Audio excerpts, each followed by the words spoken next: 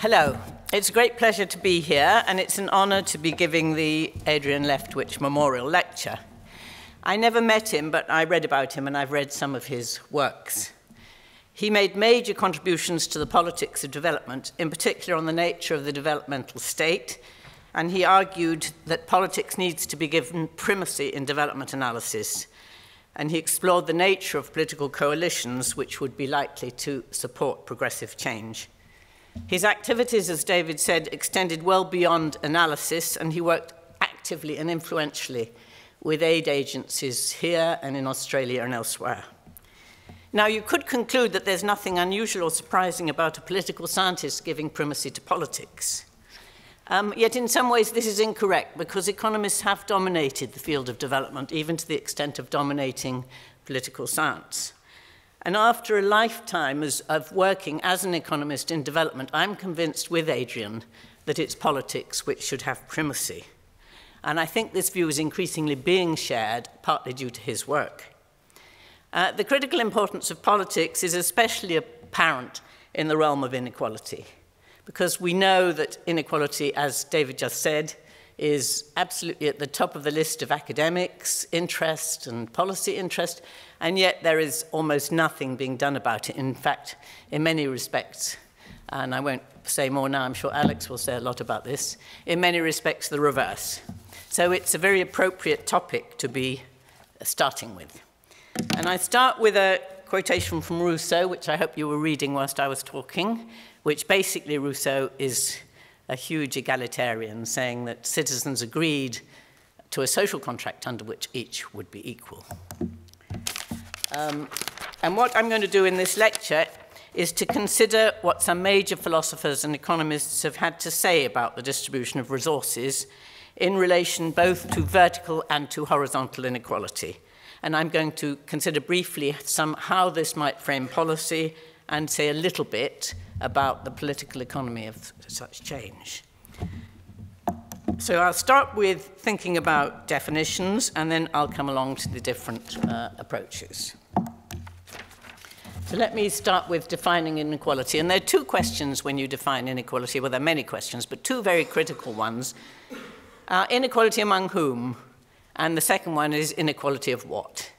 And inequality among whom seems a bit obvious because everyone measures it among individuals in a society, or mostly, or among households.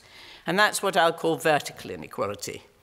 But there's another inequality which I've been working about a lot, and that is inequality among groups of people with a common identity. Now, people can be grouped in a variety of ways, and there are many, many different ways of grouping people. I could group this room, into people on that side and people on that side, but it wouldn't be a very interesting group.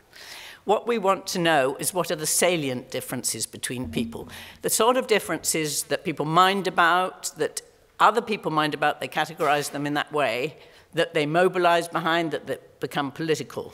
These are salient differences, and it's when you have salient differences of this sort that this sort of horizontal inequality becomes important. And in each society, there will be different ways, many ways of grouping people, and it's always good to group people in many ways, not in a unique way. But in each society, there are some ways which are more salient than others.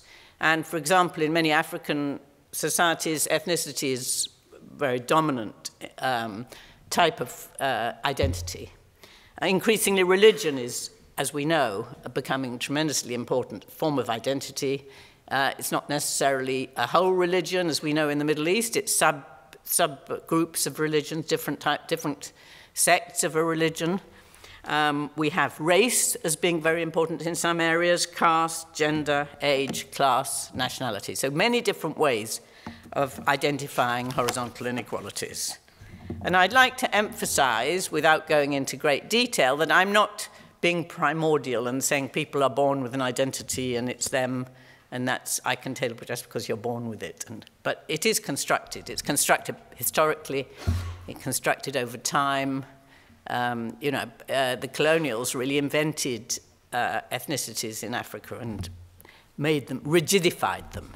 And they're fluid over time. So we're not saying there is just one identity. Nonetheless, they're very important to people at any one point in time, and people regard them as primordial in a sense. If you ask somebody you know, who they are, what they are. They feel very strongly that they are this or that. They don't think, oh, well, it just happens that this is some sort of social construction. Well, that's what I want to say about inequality among whom, and I'm going to be focusing on these two types. I could go on to other inequality categorizations like countries and so on, but for the moment I'm going to look at horizontal and vertical inequality. Next question is, inequality of what? And that is the famous Sen question, and in answering, Amartya Sen, in answering that question, he began to evolve the capabilities approach. And his answer was, it's inequality. What matters is capabilities, what people can be and do, and that's what the dimension in which inequality should be. Of course, economists normally think about income inequality and they normally think about vertical inequality. So Sen was moving it towards capabilities, a different dimension.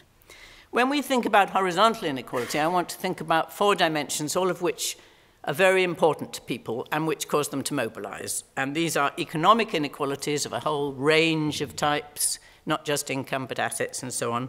Social inequalities, education, health, and so on. Political inequalities, power, and cultural inequalities, respect for people's culture. All these things are clearly very important to people. Some are much more important than others. And which people think are important may vary across societies. In some, you know, in our society, we regard health as absolutely critical. Maybe most societies do. In others, it might be something else.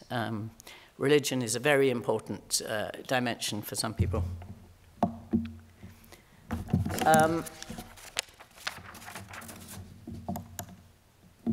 So let me now turn, and what I want to do now is I'm going to be thinking about justice and what people have said about justice. And I'm not possibly covering the whole realm, but I want to think both about what philosophers have said about what would be a just distribution and what economists have said about what would be a just distribution. And I want to think about it both in relation to horizontal and vertical inequality.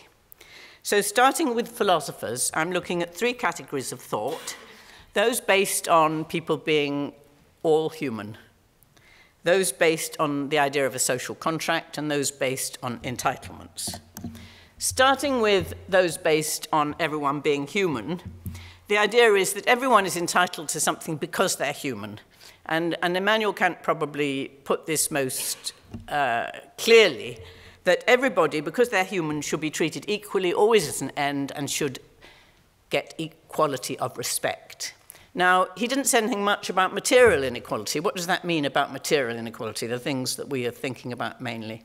I think it has something to say about material inequality. If you have gross inequalities in resources and so on, so some people are begging on the streets and some people are in their Bentleys, you do not get equality of respect. So there's a certain amount of equality that you need in order to get equality of respect. You could argue that this has been carried on, the principle of humanity and equality of humans, carried on in the human rights approach to development. And in there, clearly, following the conventions of the United Nations, there are a whole lot of human rights that people have rights to. It's been agreed they have rights to. And these do not imply equality. They imply that people should at least get a basic minimum in terms of health, in terms of economic resources, and so on and so forth. So it's not, one can't say that the human rights approach really says there should be equality, but says that there should be much less inequality than we have today, because certain people just are not getting access to the human rights that we've agreed upon. What about this distinction between vertical and horizontal inequality?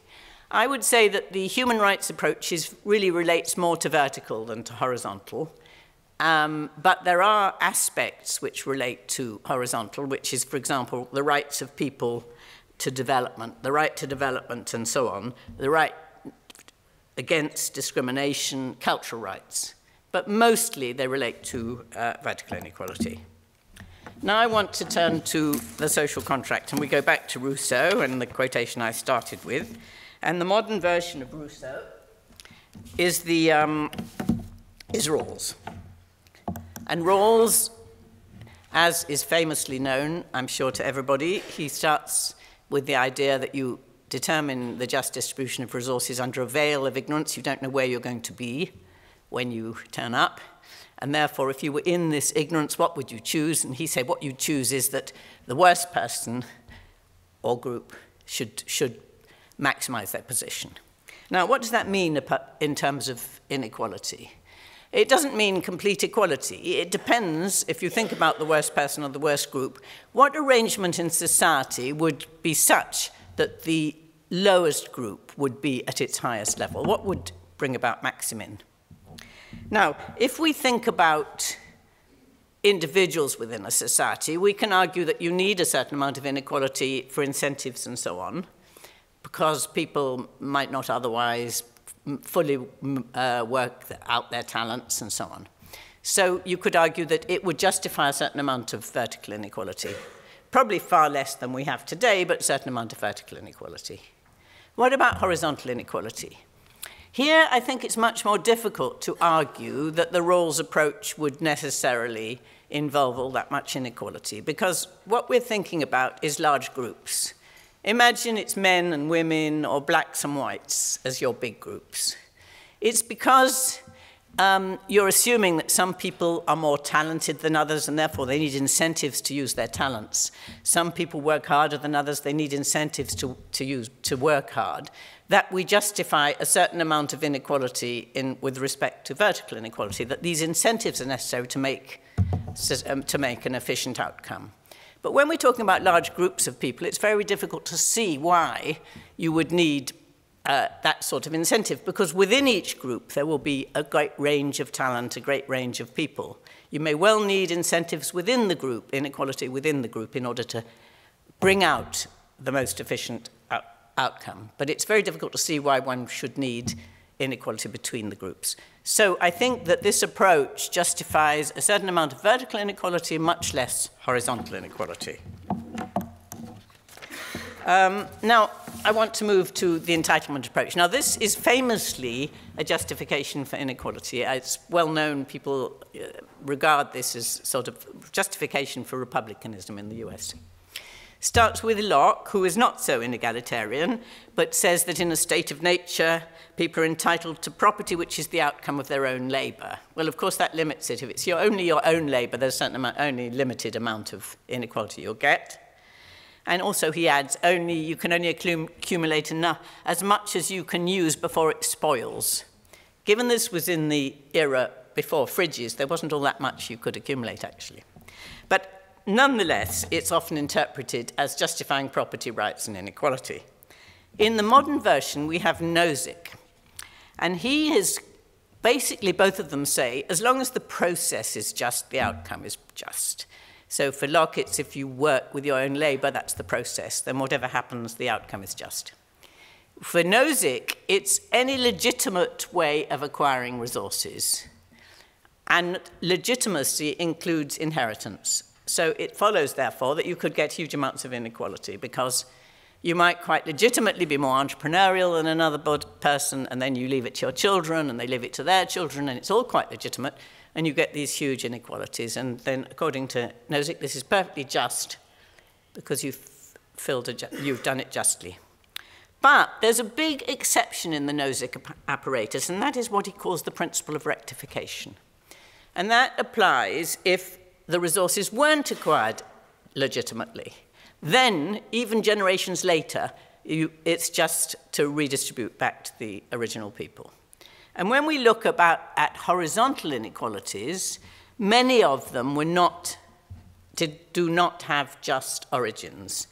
As he says, some people steal from others, defraud them, or enslave them. If you think about the horizontal inequalities in the world today, say racial inequalities in the US, enslavement, defraud, and so on. If you think about inequalities between genders, you can argue that it has an illegitimate origin. Many fortunes are built on stealing. So when one comes to think about horizontal inequalities, even Nozick justifies much less inequality than we would commonly see today. He's sort of approves of vertical, but I think it's very difficult to approve of most of the horizontal inequalities, certainly the type of ones that we work with in developing countries where colonial origins are really at the heart of so much of the inequalities. So let me now turn to economists.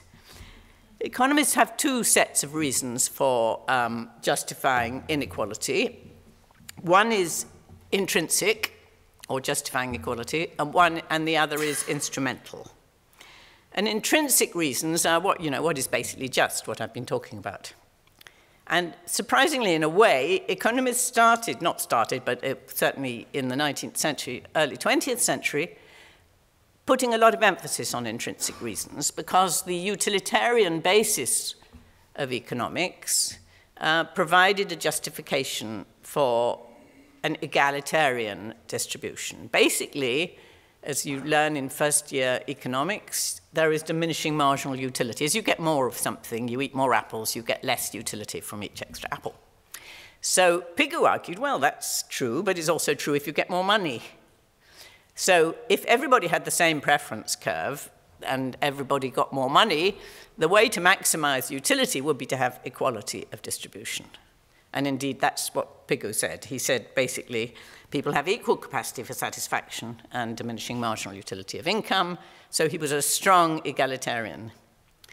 But then an economist called Lionel Robbins came along and said, you know, this is absolutely ridiculous. People don't get equal satisfaction from everything. In our heart of hearts, we know that different men's satisfaction from similar means is not equally valuable.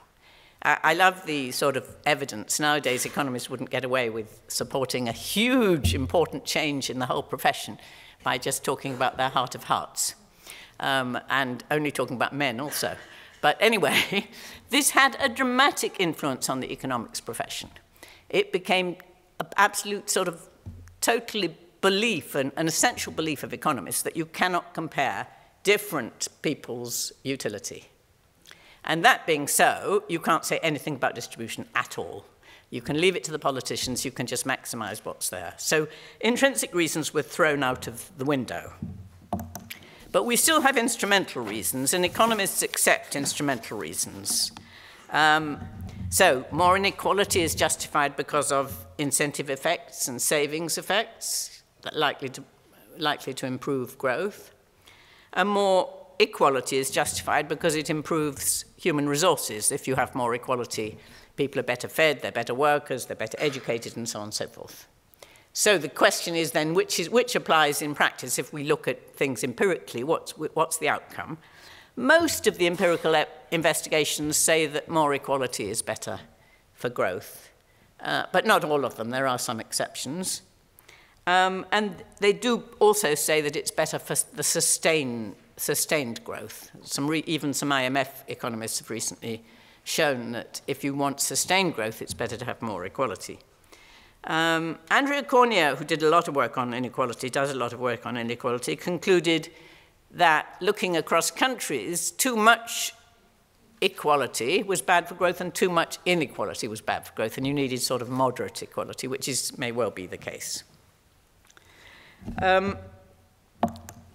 The World Bank itself has moved from talking about equality of outcome to talking about equality of opportunity. And that's sort of an intrinsic economist view that people should have equality of opportunity if you wanted to maximize output. Because if you don't, then huge swathes of people may not be getting a fair opportunity, and therefore you're not using all your talent. And so we find that that was Roma in an important book in 1998 initiated this, and this has been taken up by a lot of people. And equality of opportunity is equality in all circumstances which are not in control of the individual. And the things that are not in control of the individual are morally irrelevant predetermined circumstances, such as race, gender, place of birth, and family background. Now, if you read that list carefully, you realize that that is horizontal inequality. So essentially, the new sort of view of equality of opportunity is saying, yes, we may need inequality vertically, but no, horizontal inequality implies lack of equality of opportunity. And that really permeates the idea of how to maximize efficiency. It gets back to what I was saying about about the earlier Rawls view, Maxim in, that if you want efficiency, yes, you may need some vertical inequality, but no, horizontal inequality is likely to impede efficiency because you're not using everyone's talents fully. But there are other instrumental reasons why we should care about inequality, and the one I've been working on a lot is the way in which horizontal inequalities raise the risk of conflict. And there's a lot of evidence, accumulating evidence, that that is the case. So that's a very serious point, obviously, because if it also impedes growth, if that's what one cares about, but one also cares about peace and stability. So that's a huge issue, which applies to horizontal inequality, and oddly not to vertical. A lot of investigations have suggested that vertical inequality doesn't have much to do with conflict. It does have something, however, to do with criminality. So in order to reduce criminality, you need less vertical inequality. Other instrumental reasons, well, I've talked about homicides. It's been argued that inequality is associated with worsening health. Wilkinson and the Spirit level have gone through a whole range of things in which what inequality damages. I mean, I think their standard of evidence is better than that of Robbins, but it's not too high. But anyway, they certainly argue that health is associated with more inequality. And the recent happiness literature has tended to show that more inequality increases unhappiness. But this varies across society. And in the US, for example, they like inequality. But in many other countries, more inequality is damaging to aggregate happiness. So, in summary, if we look at the question of group versus individuals, as far as philosophers are concerned, common humanity is basically about vertical inequality. The Rawlsian social contract says more horizontal inequality justifies some vertical inequality. And Nozick justifies endless amounts of vertical inequality, but not a lot of the horizontal inequality. If we turn to economists, the intrinsic reasons have been thrown out of the window by Robbins, but I must say if you try and interpret his heart of hearts argument in terms of groups, it's very difficult to justify. In our heart of hearts, we don't believe that men and women are equally satisfied with the same, get equal satisfaction from the same income. We couldn't say it. I mean, it's just so politically incorrect, his whole statement, if you substituted groups for people, that I think you'd have to throw that one out. But as far as instrumental reasons are concerned, the same conclusions as with Maximin, that it's much easier instrumentally to justify a certain amount of vertical inequality than it is to justify horizontal inequality. And other instrumental reasons, some of them are against vertical, some of them against horizontal. So, the conclusion then of this very quick survey of philosophers, some philosophers and some economists, is that it's difficult to justify important dimensions of inequality across groups. More arguments in favor of vertical inequality, but here too, the amount that we see to do today is excessive. So now I want to consider a little bit about policy and politics. So, the policy implications, we should limit vertical inequality, we should try and eliminate horizontal inequality. And I think it's helpful to think of 4 different types of policy. Direct and indirect policies. Direct policies are policies in which you take certain groups and target them for certain scholarships, like affirmative action, basically, which you can do in relation to class, income group, race, and so on.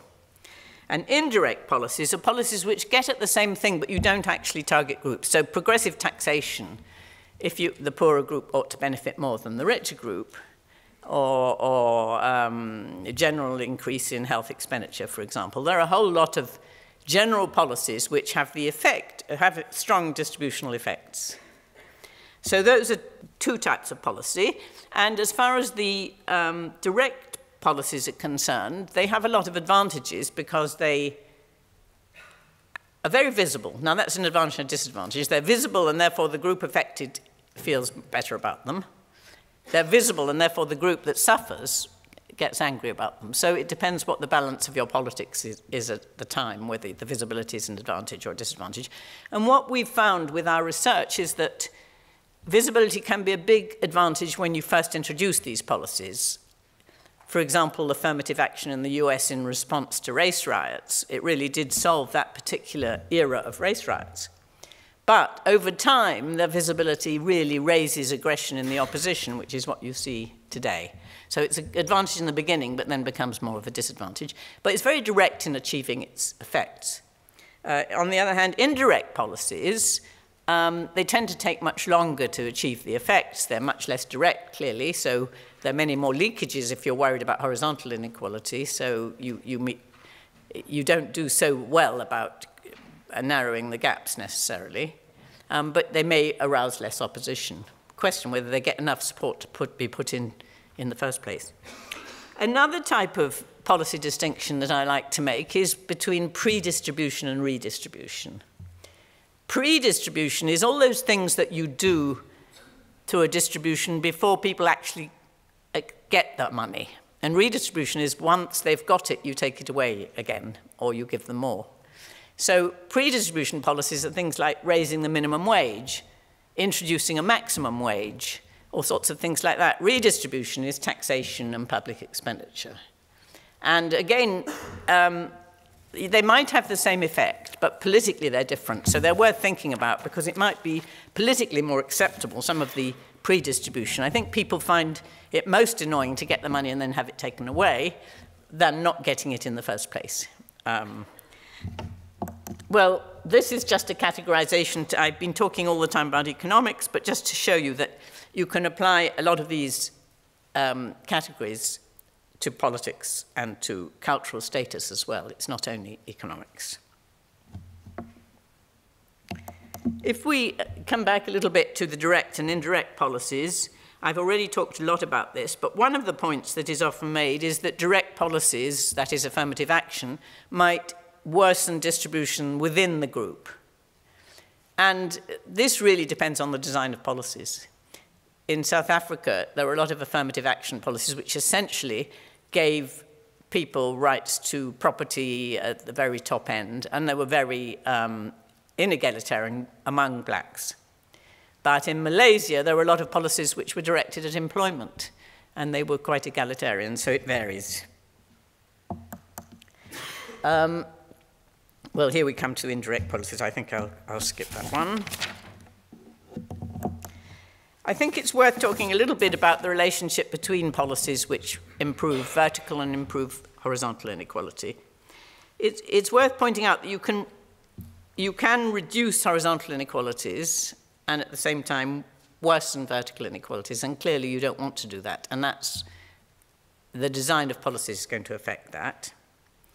And usually effective policies to reduce vertical inequalities will also reduce horizontal inequalities. So there's some advantage about that, but as I said, it's rather slow.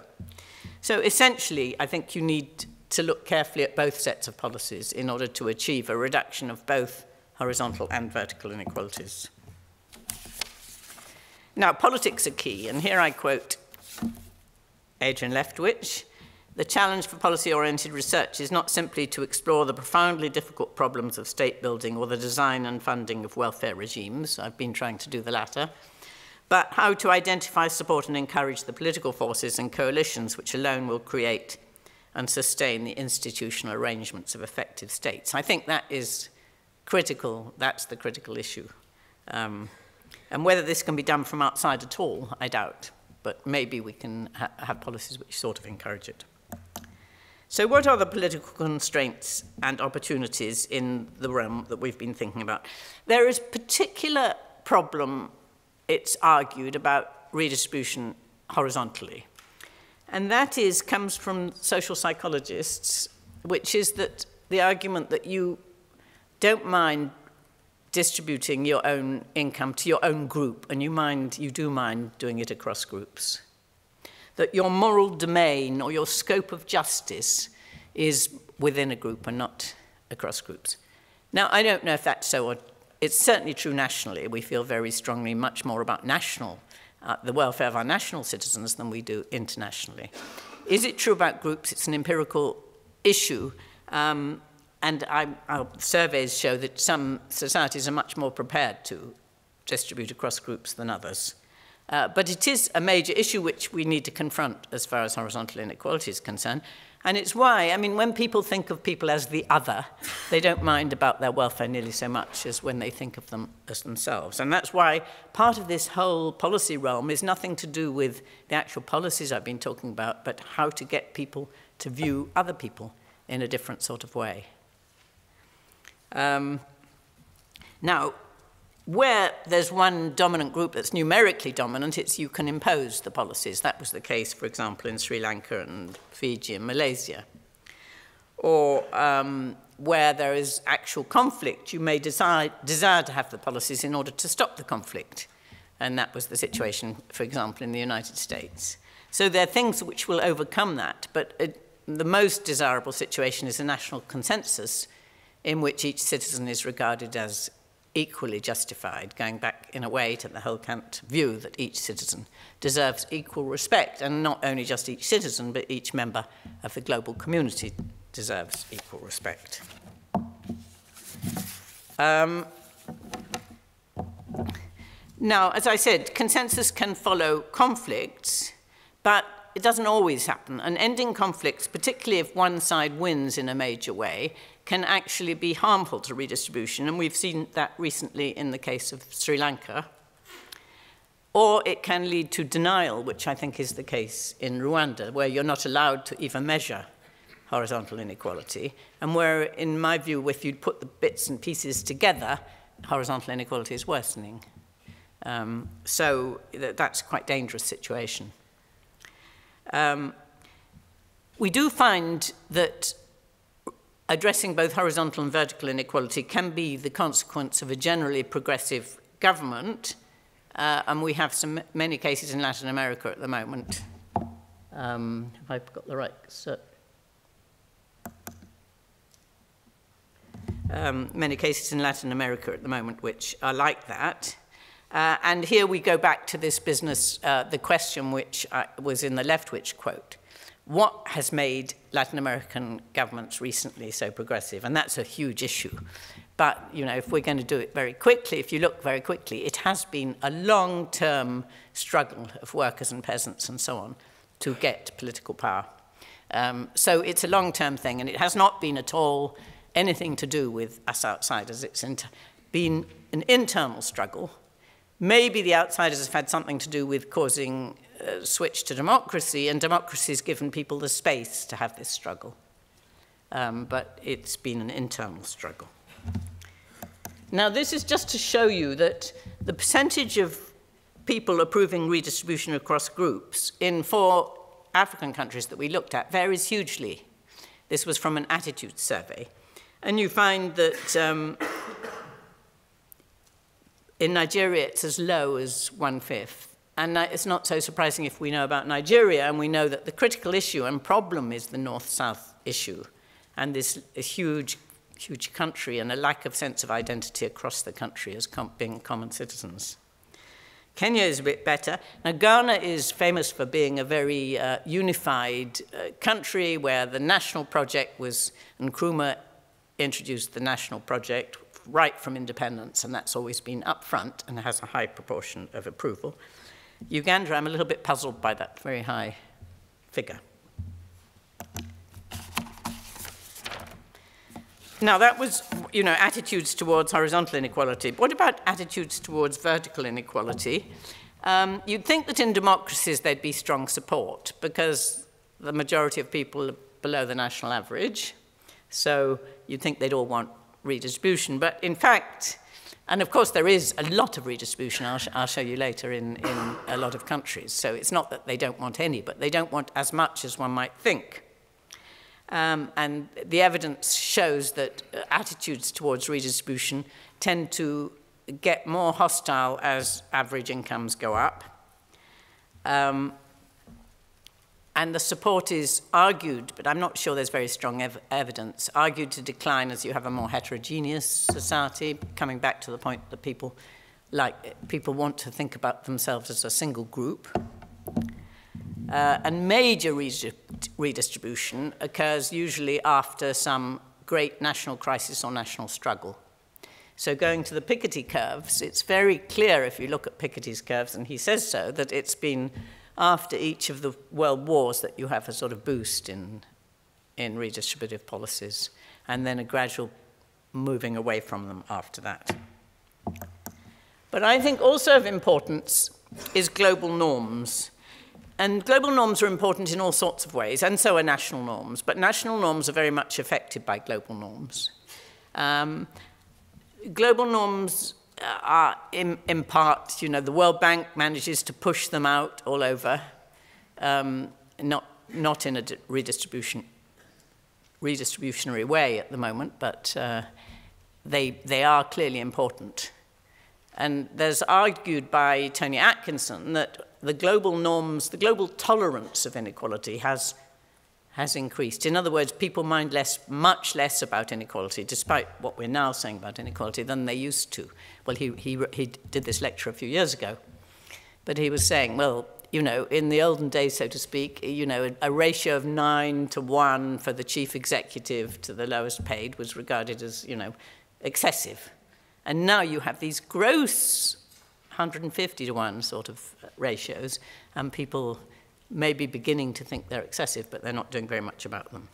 So I feel that global norms are important, and I feel that our task as a sort of academic community is to contribute to the formation of global norms, or as a policy-making community is to contribute towards the formation of global norms, and that these do affect policy in all sorts of direct and indirect ways. Now, finally, to end, I just want to show you some curves to show you that you can have redistribution, because sometimes, you know, you talk about how terrible inequality is, as I've been doing, and how there's all this resistance to redistribution. And it's helpful, I think, to see that it's not, you know, there is redistribution around the world, so it's not impossible at all. And the first curve the first graph you see here is the case of Malaysia. And it's the inequalities between the Malays and the Chinese, which are the critical ones. And at the beginning in 70, you can see huge inequality. And then by 2009, you can see that as a result of very deliberate and direct policies, you can see that they've been reduced hugely. And I'd like to emphasize that this was at a time when Malaysia did extremely well economically, so it hasn't been at the cost of the economy.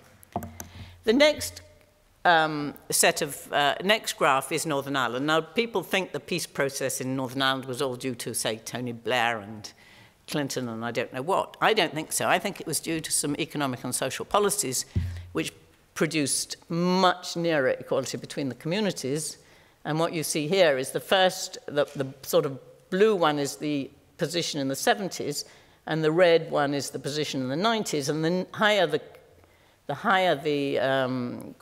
chart, the nearer to 1, the nearer to equality. And so what you see is that in every category, there was a huge advance during this period. And so by the time that the peace negotiations were going on, we had near equality between the communities in a lot of respects. And in fact, now I think education is better among the Catholics than among the Protestants. And it's interesting here, because this stops in the 1990s, that the police made least progress, and that was the issue which was continuously negotiated and nearly brought the whole peace process to an end, and it's much better now. Now, finally, this is just to show you that in developed countries, there's been a lot of redistribution, and so it's wrong to think that we do nothing. And this is how far the Gini fell as a result of redistribution in a whole range of countries, with Denmark being the biggest fall. And the top bit, the one with diagonal lines, is the result of taxation, and the bottom bit, the blue bit, is the result of public expenditure. And that in itself is interesting, because on the whole, public expenditure is much more redistributive than taxation. And that's a very important point to bear in mind, because often people criticize taxation. They say it's just proportionate to income, which is true broadly for most developing countries. But that still means it can be very redistributive because the expenditure is not proportionate to income. So if you have more taxation and more expenditure, you get better distribution. So finally, I want to end with another quotation from Rousseau. It is precisely because the force of circumstances tends continually to destroy equality that the force of legislation should always tend to its maintenance. And I would also add that academic debate and political movements need also always to tend to its maintenance. Thank you.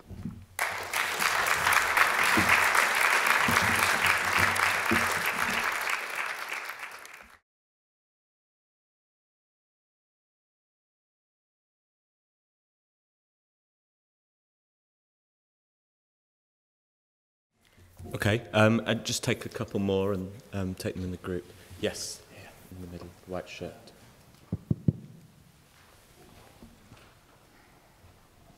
Thanks, Francis. I just wanted to know if you could say a little bit more about the politics of identity, certainly over a long period of time. You said they do change. Has there been any obvious examples where the politics are explicit, like in Rwanda and the ethnicity or gender politics and otherwise has made a clear contribution? Thanks. Okay, thank you. And I'll take one final question. Or not? Ah, yes, at the back there. Edward, just back a little bit. Yeah, there you go. Perfect, thank you. I wonder, you sort of talk about the policy level and the academic level of pushing global agendas. How do you think you go about that without being radical if the global agenda isn't as you want it to be? Okay. Thank you. 3 very profound questions. On the first one, I think it would be really interesting to think more clearly than I have about the different principles, because clearly, intuitively, if I talked about inequality of access to air, we would find it completely unacceptable. And I remember there was a well-known article by Arrow saying that we're more intolerant of specific inequalities than of general inequalities. And by that he meant that if you say people have different access to health, people are a bit shocked, or food.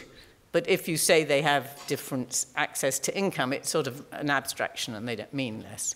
So I do think the different theories would have different things to say. I mean, obviously, human rights, you're talking about really fundamental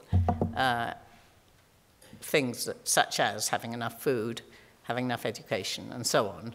And whether you have equal access to luxury yachts is neither here nor there. So I think if one thought it out very carefully, one could come to different principles, and the different people would come to different principles. But in terms of horizontal inequality, I think there's a general presumption that there's no particular reason why you shouldn't have equality in all the dimensions, except that, some groups may not, certainly some people may not want to be brilliant footballers or something. And so you don't want to impose on them a particular pattern of life so that they have equality. Like the kibbutz, tended to impose upon people that they had to have equality of everything, even if they would have rather, some people wanted books and other people wanted TVs, But I do think it's an important issue, and I think the politics, I haven't been didn't go into the politics, but if you go into politics and culture, well, then you're talking about group rights. And then I think you do need, for political stability at least, you need each group to have a significant amount of power. But exactly how much? Should it be proportionate to the population, which could well mean if they're minority, they don't have power at all, on how you would fix it so that even if they're minority, they would still have enough say in the political system to make it seem just from their point of view. I think these are very difficult issues, but very interesting question. Now, when it comes to conflict, it's difficult to know because so many of these inequalities go together, which is the critical inequality. But what we have found, I don't think income is, because honestly, people don't know what people's income is. You find that what they mind about is things they notice. So they notice employment a lot, and they notice land, because that's very visible. But more invisible ones, they don't mind so much. But the other general finding we've made is that it's particularly likely to be conflictual if you have both economic and political inequalities that go in the same direction. So one group is deprived in both politics and economics. If a group's deprived in economics but has political power, well, then they begin to do something about it. They mind much less about it, so it's not so damaging. Or if they don't have political power, but they have, which is the sort of obverse, they have a lot of economic power, that also can be more stable. Now, the econometrics shows that that too increases the risk, even if you forgetting about political power. But if you have both together, that's what is most risky, and there are a lot of case studies showing that. Now, on the politics of identity, yeah, it's very interesting and very important, the way people's identity change. For example, and that's one issue about politics, if a political leaders are deprived of political power, or if potential leaders are deprived of political power, one of their strategies is to accentuate their identity and have ethnic coalitions and various ethnic groups which will support them, and eventually to use them even for violence. And you can actually trace this forward, say in the Côte d'Ivoire conflict, you can actually see people doing that. In the Rwanda conflict, you can see the way that the extremists, Hutus, developed consciousness of that identity and made the other seem, was debased the other. And the same thing in the European Holocaust. So identities can, well, maybe not created out of nothing, but they can be accentuated by leaders, by newspapers. I mean, in this country, the way we're demonizing Muslims at the moment is an example. And it's a sort of identity that's becoming very etched into certainly the non-Muslims' views of people. And so, yeah, they create it over time, and the politics of it is tremendously important.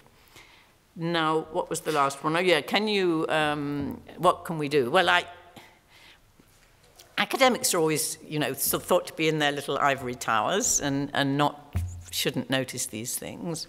But I think those of us who work in the realm of development really, even if we said we were in the ivory towers, we are taking a political stance by being in our ivory tower.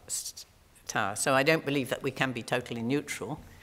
Do we necessarily have to be very radical if we disagree with the major conventional wisdom? Yes, we are radical. I mean, whether that means that we're radical to the extent of what it means beyond writing. I think we're radical in our writings. Some of us as individuals will also be radical in our political activities, but that's sort of separate. So I don't think there's a duty on academics to be radical. I think academics have to decide themselves where their research leads them. And they may decide that they lead them, they publish them in some journal, and then that's it. I mean, one of the things I've learned after a long career, I used to think when I was young that if I wrote a good article and just published it, then I could move on to the next thing and everyone would pick up the big good article and that would change things. I learned that that's not how things work at all. And if you do want to change things, you have to repeat yourself rather a lot. You have to go into all sorts of domains and do this, that, and the other. I learned that particularly working with UNICEF, An Adjustment with the Human Face, where they really pushed that book and what a big effect it had, whereas we might have written the same thing and put it in Oxford Development Studies, my journal. Nothing would have happened at all. So it's a matter of choice, how far you want to take your ideas. Wonderful, thank you. I'd just like to thank you for what's possibly the best start we could have had, certainly laying the foundations for the rest of the day, and it's a proper tour de force. So again, thank you to Professor Stewart.